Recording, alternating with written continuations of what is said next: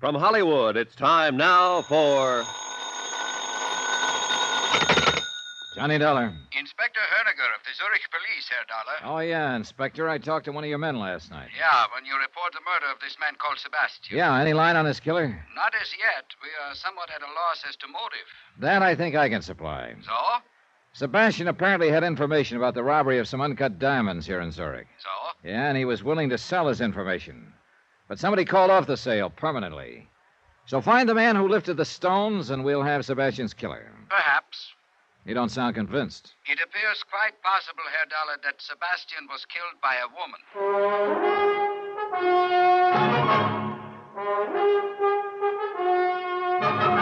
Tonight and every weekday night, Bob Bailey in the transcribed adventures of the man with the action-packed expense account, America's fabulous freelance insurance investigator. Yours truly, Johnny Dollar.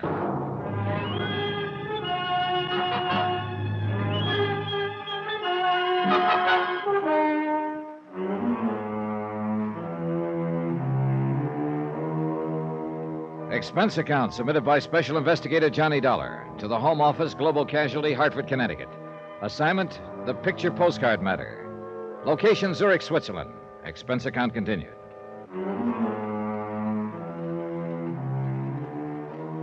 Item 6, $1 even, cab fare from the Polo Hotel to police headquarters. Inspector Herniger was a big man who moved and talked slowly. But one look at his very cold, slate-gray eyes told you his brain was moving a lot faster. Herr Dollar, I believe you told my lieutenant last evening that you were an insurance investigator. That's right, Inspector. And that you are in Zurich to investigate loss of 100,000 American dollars in diamonds at the airport a few days ago. Right. Well, perhaps you had better supply me with such background as you may have. Gladly.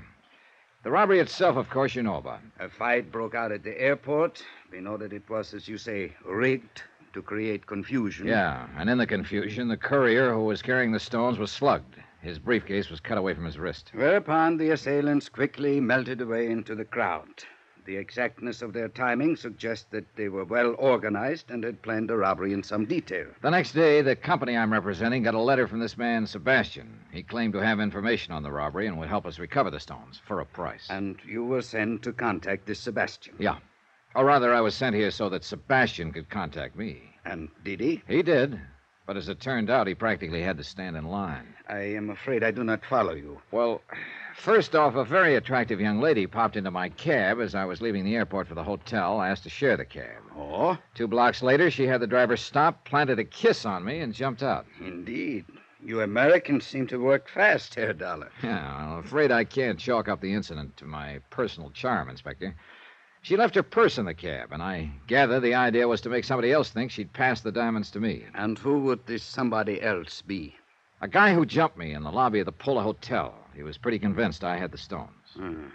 And how would the dead man Sebastian fit in? Well, it's my hunch. Sebastian was a member of the outfit who stole them in the first place. He could have been trying to play both ends against the middle. How do you arrive at that conclusion? Well, look, we know there were several members of the group. Okay, so they're bound to take a big loss when they fence the diamonds. They'd be lucky to get half the value, which would be $50,000. True. Split 3 or 4 ways, that would cut the shares down considerably. But if Sebastian could engineer the return of the stones and collect a $25,000 reward for it, he'd be way ahead of the game. And Sebastian was secretly negotiating with you. Yeah, behind a newspaper in the hotel lobby. He wanted me to meet him in his room later so we could talk. I went there. I found him in the bathtub dead.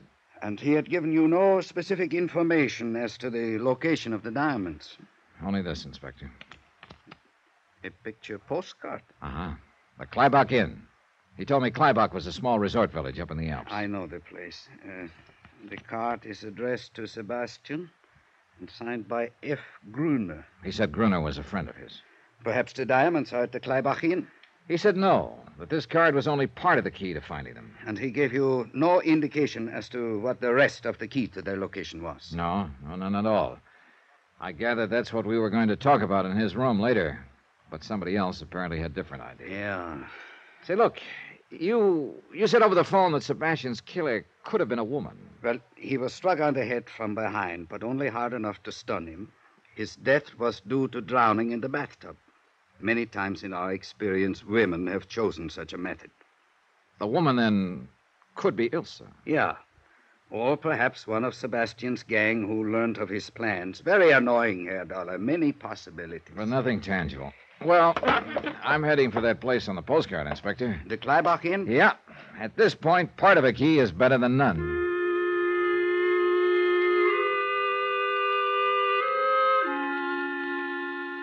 Expense account item 7, $16.20 American. Transportation and incidentals to the Kleibach Inn. The postcard didn't do justice to the place. The village nestled in a little meadow below some towering peaks. Oh, above it was the inn, a chalet-type building that looked out over the valley. And it was a peaceful scene. A few cows in the meadow with jangling bells. A lot of snow on the peaks. A sky of startlingly clear blue and a few wisps of clouds nudging the peaks.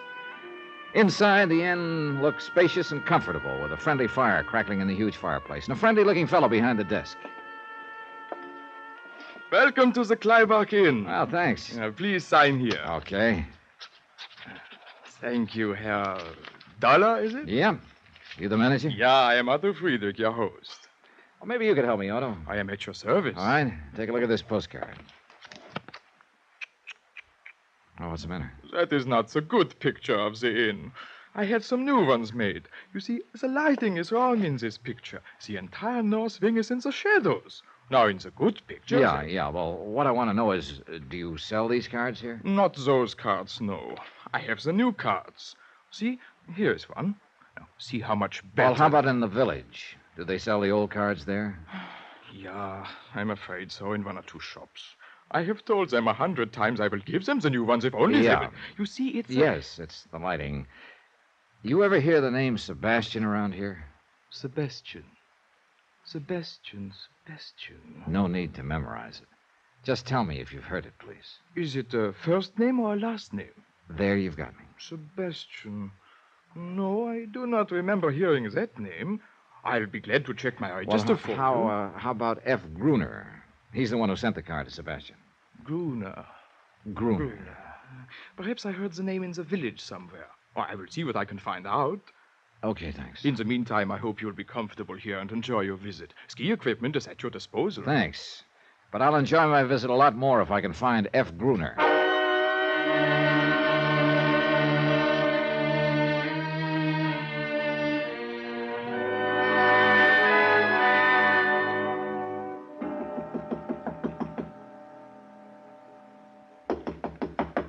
Okay, coming.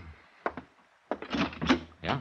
Oh, I say, I'm looking for a chap named Dollar who's supposed to be occupying this room. I'm Johnny Dollar. You? Are you certain? Reasonably. Why? Oh, what a pity. Well, I'm sorry, old man, but there's not very much I can do about it. Oh, I didn't mean that. I say, you must forgive me. Must I? Well, you see, I used to know a chap in London named Dollar. Delightful fellow, really. Incidentally, I'm Geoffrey Harris.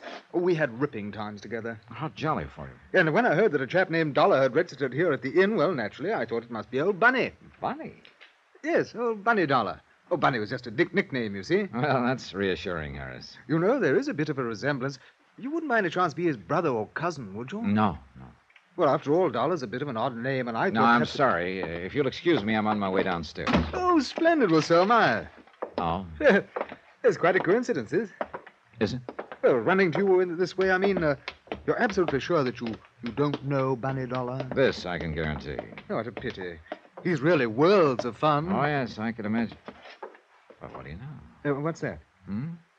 Oh, nothing. I just spotted an old friend over at the bar. See you later, Harris. Oh, I see. So I can see your point, old man. Well, hello, Ilsa. What? Oh. It is Ilsa Schaefer, isn't it? Why, you're the one. Yeah, that's right. Johnny Dollar, the one you shared a cab with back in Zurich. Yes, of course. What a coincidence. Isn't it? Incidentally, Johnny, I want to thank you for turning my purse in. It was foolish of me to leave it in your cab. Just an oversight, huh? Why, yes, of course. I mean, you didn't by any chance leave it in the cab on purpose, huh? Well, of course not. Why would I do a thing like that? Oh, maybe so somebody else would think you passed something along to me in that cab, besides a kiss. Oh, that kiss. I suppose I shouldn't have been so impulsive. Oh, I didn't object to that. But I did object to a muzzle man jumping me and acting like you had given me something. Oh, What was I supposed to have given you? You don't have any idea? No, honestly, I don't. Okay, we'll let that ride for the time being. Mind if I ask what you're doing here at the Kleinbach Inn? Oh, this is a favorite spot of mine. I like to ski. Oh. You don't seem convinced. I really am quite a good skier, Johnny. Are you? As a matter of fact, I plan to go skiing in the morning. Would you like to come with me? Well, now, that might be pretty interesting. Just a minute. I'll go check with Otto, see if I can borrow some skis. Be right back. All right, Johnny. Ah, Herr Dollar. And how are you enjoying your stay so far? Just fine, Otto, fine. Look, about that girl over at the bar. Fräulein Schäfer. Oh, a most attractive young lady, no? A most attractive young lady, yes. This seems to be a favorite spot of hers. I am very happy to hear that, Herr Dollar. I suppose she comes here often, huh? This is her first visit to the Kleinbach Inn. You're sure about that? Of course. I would certainly remember a young lady like her. Yes, this is her first visit, but I hope it will not be her last. Don't count on it, Otto.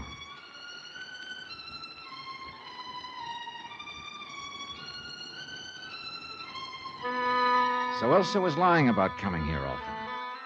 That could mean she'd lied about a few other things, too, like leaving her purse in my cab accidentally.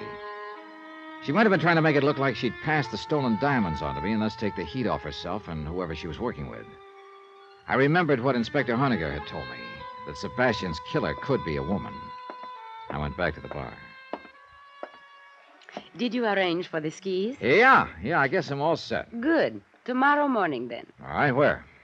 Well, I had in mind the North Slope, but perhaps you would not like that. Why not? Some people consider it too dangerous. Oh, I don't think I should worry about the danger, do you? After all, Elsa, I'll be in the best of hands. Thank you. I'm sure you'll take good care of me. I will certainly try to, Johnny.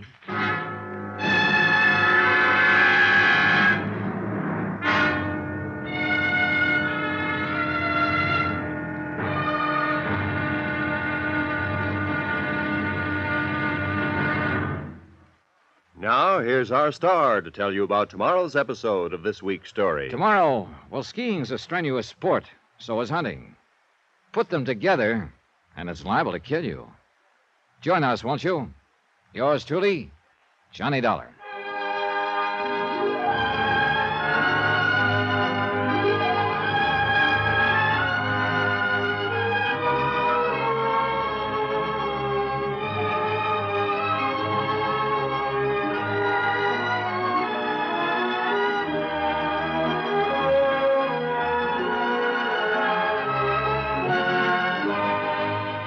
Yours truly, Johnny Dollar, starring Bob Bailey, is transcribed in Hollywood. Written by Robert Reif. It is produced and directed by Jack Johnstone. Be sure to join us tomorrow night, same time and station, for the next exciting episode of Yours truly, Johnny Dollar. Roy Rowan speaking.